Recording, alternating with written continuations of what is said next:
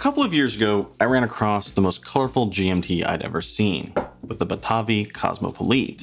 It was also the first watch I'd ever seen out of Amsterdam. Now, the pinkish colorway they sent me to check out wasn't really me, but otherwise it was a pretty vivid, solid offering. Well, the brand is now back with another GMT. That's also another one with a splash of color. Although it's not your standard GMT. In an interesting twist, they've replaced the standard fourth hand with a rotating disc in the middle. And depending on the colorway you pick, it'll either come as a standard GMT or a Worldtimer like this one. I'm Shane, this is Relative Time, and today we're going to check out the Batavi Geograaf. Now, before we really jet off with this one, there are a couple things to note. The first of which is that this is a Kickstarter watch and they'll be launching about July 12th. And second, this is a prototype that was lent into the channel, and as such, all your standard prototype warnings apply.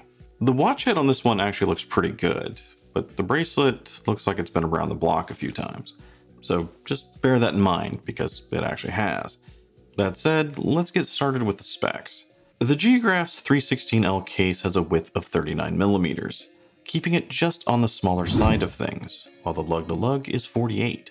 Which should enable this to be a great fit for a variety of wrist sizes, and gives the watch these sleek and slender lugs. Total thickness is 13mm, and that does include both the exhibition caseback as well as a slightly double-domed sapphire with AR. Personally, I'd prefer it to be a little bit thinner, but this is a watch with an internal bezel, and they all tend to be a little bit chunky. It also has a fairly solid feel at 155 grams on its bracelet, as well as dual sign crowns, although only the one for the movement is actually screwed in. And topping everything off, you have 200 meters of water resistance and a Swiss Soprod C125 movement. Since this one is a little bit different, let's quickly talk about how it works. And for the most part, it operates like every other standard GMT out there these days, except instead of a hand, a circular ring is used. By pulling the crown out to the first position, you can independently adjust that ring. So if you're keeping score at home, this is more of a caller's GMT than, say, a traveler's. To use it, just rotate that ring until whatever second time zone you want to track is right under the 12. Then to read it later on, just reference whatever's sitting under the 12. For this Worldtimer version, you can then rotate the internal bezel. Rotate it so that whatever city the ring is set to is just above the 12. After that, if you want to know what time it is in any other city on this bezel, just look for that city name and then look at what the ring is underneath that name. And that should tell you the time, or at least that's how it's supposed to work. Before we get to the good, let's first talk about what I don't like here, the bad so to speak. And first off, this Worldtimer as it is here right now doesn't actually work. For example, here it is set to 8 AM in New York, which means it should be 5 AM in LA. But reading LA on the watch, it actually says it's 3 hours ahead, not 3 hours back. Now, this is an issue they know about and an issue they're planning on fixing with production. They're just going to reverse the order the cities are printed in on the bezel. So this shouldn't really be an issue, but I wanted to point it out. I've also found the watch to have a lot of reflection and glare, to the point that it is a distraction. Which I assume has to be coming from the crystal, as the dial itself isn't reflective. Now, I do really like how the slight curvature of the crystal comes out of the bezel, where it's not overly tall, but just tall enough to give the watch some character. But whatever's going on with this crystal is also quite reflective, and I think you're going to see that a lot here.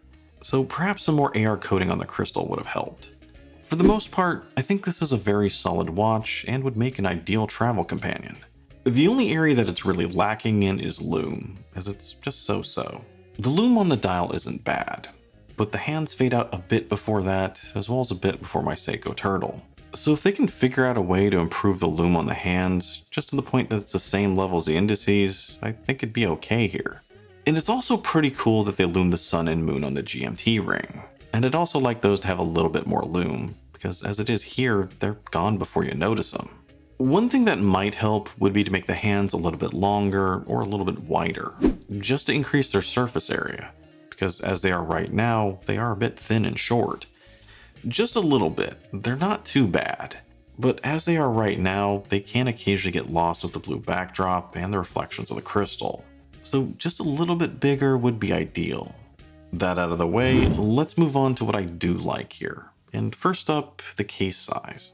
There aren't many sub 40 GMTs out there, so if you are looking for something a little bit smaller, yet still with a lot of presence, thanks to the use of color here, this is great for that. On my 7¼ inch wrist, it's also extremely comfortable. It sits squarely where it needs to, and you can easily and comfortably wear this all day. So from a wearability standpoint, the size is perfect. Although a lot of that great wearability also has to do with the bracelet. It's an H-link design, which I always find to be extremely comfortable, as it's really flexible and it just seems to conform to the natural curvature of your wrist. It's also really well made. You have solid links secured with screws, a milled clasp, and solid end links with quick release. And I have to say that the quick release here is a nice addition. Some quick release bracelets I've run across can be a pain to put on or take off, but this one's quite easy. It's also got an eye-catching design, where it's mostly brushed, but it does have these polished center links that guide your eyes up and down. Although, as good as it looks on this prototype, I have noticed quite a few wear marks on that polished section. And as polished as it is, I can see this getting marked up quite easily while desk diving. I don't think they're planning to have an extra scratch-resistant coating, but it would be a nice addition here. The case is also nicely done for the price, with no sharp or pointy angles, and a nice mixture of brushed and polished surfaces. It's a smaller case, but thanks to the longer and slender lugs, it looks a little bit bigger with a sleek profile. On the rear, you can also see the exhibition case back, and get a glimpse of the Saprad movement. And as far as movements go, this is a good looking one. It's all very nicely done, with perhaps the one exception being the bezel crown. Both crowns are a bit small and a little harder to get a hold of.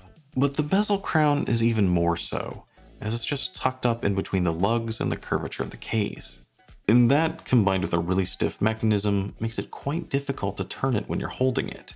And that's just when you're holding it. If you're wearing it on your left hand, it's just about impossible to reach over and turn while wearing. Batavi also did a great job with the dial. It's creative, well-balanced, and nicely symmetrical.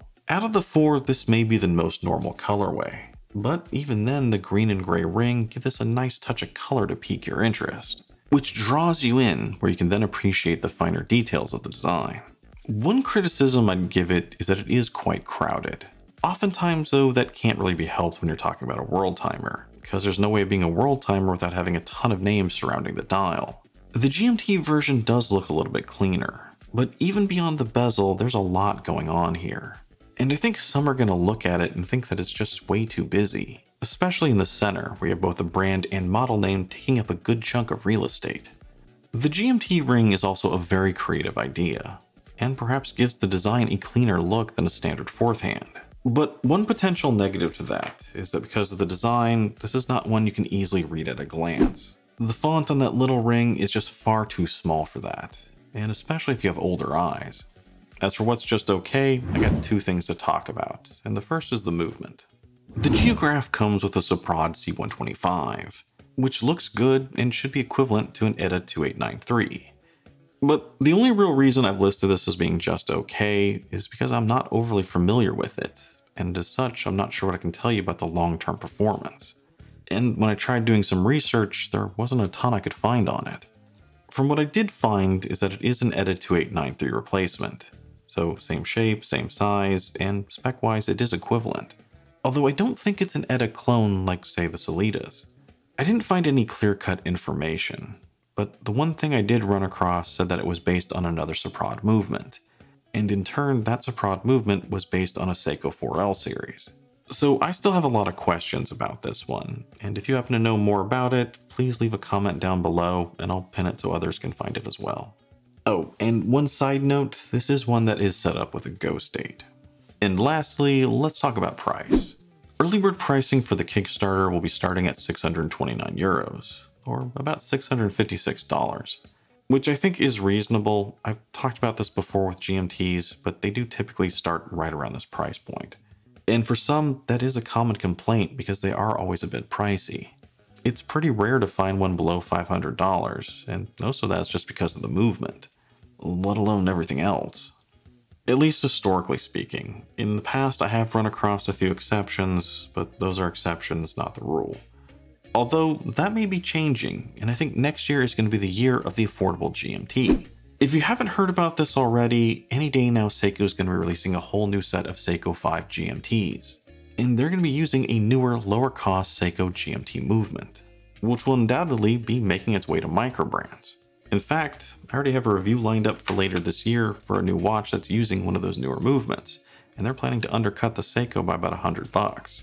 So this is just the beginning, and we'll have to see what happens next year. But any GMT that's launching right now needs to be prepared for some stiff, low-cost competition. In order to be truly competitive, they're going to have something unusual or special in their model, just so they stand out. And luckily for Batavi, that's exactly what they have here. This is a more refined, higher-end watch with a more unusual display than what's going to be coming, as well as using a higher quality, high-beat movement than those Seikos. It's also a gorgeous watch with a nice pop of color, and with a few improvements, I think could be a perfect tropical getaway piece. And one of the nice things about Kickstarters is they actually have time to make those changes before production. Anyway, that's all I got for you today. As usual, let me know what you think about this one down below, the Batavi Geograaf.